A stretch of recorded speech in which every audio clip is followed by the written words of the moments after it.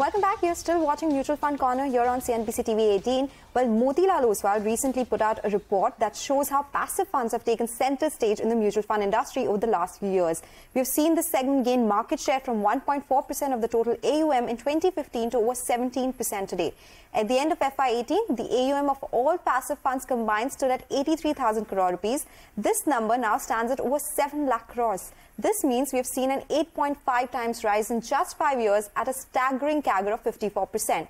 We have with us Pratik Oswal, who is the head of passive funds at Motilal Oswal AMC, to discuss about this report and everything about the passive category when it comes to mutual fund investing. Pratik, thank you so much for joining us on Mutual Fund Corner. Well, the numbers are mind-boggling, definitely. But according to you, why do you think we've seen this big rise in passive investing? And where do you think we'll be in another 5 years in terms of market share? Yeah, hi. Thanks for having me on the show today. I think if you look at passive funds as a category, we've seen a lot of growth in this side of asset management over the last 5 to 7 years' time. As your report said, this category was, I would say under 20,000 crore in total assets in 2015, and today it's almost 7.6 lakh crore. And although a lot of it can be attributed to the employee pension EPFO, they will be the largest investors in passive funds. But we've also seen that there's a lot of interest from investors coming in from all sides. So we saw huge institutional and family office interest coming into passive funds. We saw new categories being created from nowhere. You had fixed income passive funds which were virtually zero about 5 years ago. You had international funds which were virtually zero 5 years ago. You had gold and silver commodities, which were also very small. So you're seeing a lot of creation of new asset classes in this segment, and that's what's led to the rise in passive funds over the last 5 to 6 years. I mean, I can imagine that if you've launched a micro-cap passive fund, I can imagine the kind of, demand that there is. But we'll come to that in a bit. Pratik, I was going through the report and you've said that over half of the respondents said that they increased their allocation to passive funds in just the last 12 months. What do you think has changed so materially in this period, in the past year or so? Yeah, so, I think one of the biggest barriers towards, adoption of passive funds was actually awareness. And what we've seen with so many launches that have happened in the industry from from a lot of AMCs coming in, that the awareness towards passive funds have gone up dramatically.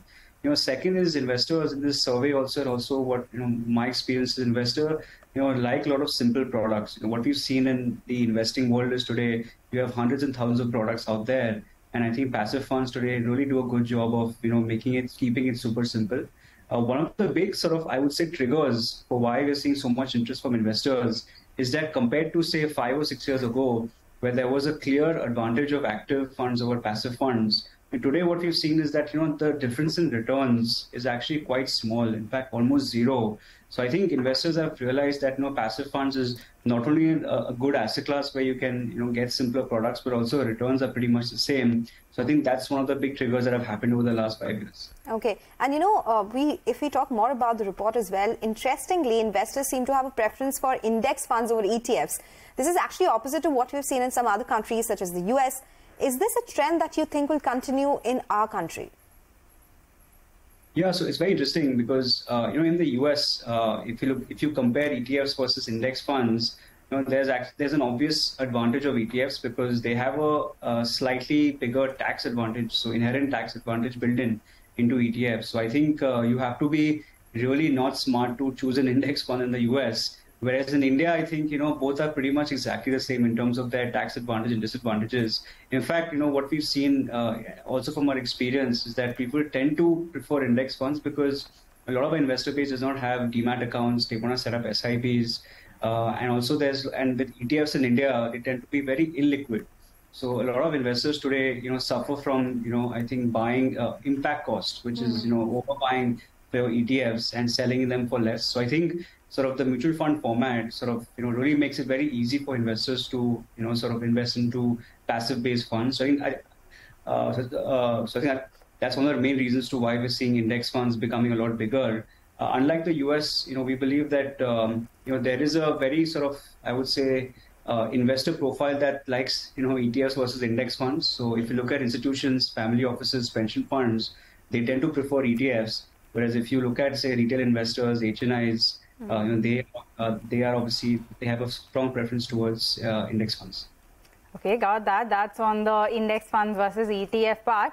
Pratik, your survey also shows that investors are most concerned with the expense ratio of a passive fund when making a decision about, which one to really pick. This is then followed by the brand of the mutual fund house, AUM of the fund, and then comes the tracking error, right? I would think that the tracking error should be higher up in that list. But is there anything that you would like to tell an investor who's getting into passive funds, perhaps is not too, comfortable in the market and is just getting started? And what would you recommend in terms of a checklist when you're picking one fund over the other? Yeah, so, I think I completely agree with you. Tracking error is super important. In fact, I think as someone who is, looking at passive funds, my number one job is to make sure that the funds that we run are super efficient. Yeah. Because how much ever sales and marketing you can do, if your funds are inefficient, no one's going to invest in them. So I think tracking error is very important, but but we still believe that in terms of investor awareness, people still seem to find hard to understand what really tracking error or tracking difference means. So I think over time you'll see that there's a lot more awareness coming in.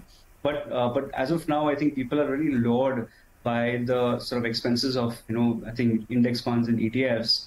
I think people like the fact that more of your money is invested into the underlying stocks. And I think over time what we've seen is that that has been a main driver for why passive funds have performed really well. The other reason to why costs are important is because the lower the cost, the easier it is for you to track the underlying index. What we've seen is that the funds that have a lower sort of inherently funds with a lower expense ratio have a lower tracking error. So I think that's one of the reasons to why also costs become very important for investors. I think it's very important to understand that today the way the market has evolved over the last 5 years, the differences between one AMC's Nifty 50 versus other Nifty 50 is actually quite small. So I think the recommendation to investors is to sort of really go with the AMC you trust. That's very important. I think you should not go with the AMC with a lower expense ratio, but you don't have trust in them because you don't know what might happen in the next 5, 10, 15 years time, because obviously you're investing for a very long time. So I think the AMC trust is very important. And secondly, even between ETFs and index funds, I think you should really go for something which is convenient to the investor. I think that those are the two things which are very important. Okay, so Pratik, just tell us more within the passive space. Are you seeing high interest for mid caps or small caps or sector funds for that matter? Because we've seen several new launches in these pockets as well, and this category has done really well in the markets. Yeah, so I think if you look at the current flows within passive funds, I think most of it is in the large cap space. In fact, what's funny is the large cap space had a share of about 38 or 40% 5 years ago, and today it's 60%. So there's incrementally also a lot more money coming in large caps, which is the Nifty and Next 50 is where most of the demand is. But increasingly, you're seeing a lot more sort of innovative passive funds coming in the market. We were the first ones to launch a mid-cap, small-cap, Nifty 500, which is an all-market fund. You have sector funds coming in, ETFs. You have also micro-cap funds. So I think, I think if you look at, say, the category, you don't only have equity, you also have fixed income, you have multi-asset passive funds, and now hopefully next year you'll also have hybrid passive funds. So I think there's a lot more innovation that's going to happen in the industry. And we believe that obviously currently most of the demand is happening in the large caps. But increasingly, you're seeing more and more flows coming into sectors, as well as sort of the other capitalizations, which is basically where people want simpler products over sort of other funds. Okay, that definitely makes sense, and it'll be interesting to see all of these new launches. But speaking of the new launch, your microcap passive fund, how has the interest been, Pratik, in this one? Yeah, so the interest has been actually quite overwhelming. I think. It was a very successful launch. I think the AUM is more than doubled just in the last month and a half. And in fact, the fund is also up about 11% already since launch. So I think the interest has been there. I think people do want access to new categories. People do want sort of innovative new funds coming in the market. So I do feel that I think, yes, you will see a lot of these launches coming in over the next few years or so. I think this category may not be as big as the other categories because still I think market depth may be limited. We as a fund house may have to limit our sort of money that we can collect in this particular fund. Maybe not now, but maybe in 3 to 4 months' time. We're obviously monitoring this fund very closely. But we do believe that I think this category really opens up to a lot more sort of innovative funds that could come in over the next few years. Okay, all right. Looking forward to more products from your fund house and the others as well. Pratik, thank you so much for joining us today and taking us through everything about passive funds, actually. And with that, we'll do one thing. We'll take your leave on this edition of Mutual Fund Corner today. Stay tuned for Closing Bell to take you through the last hour of trade.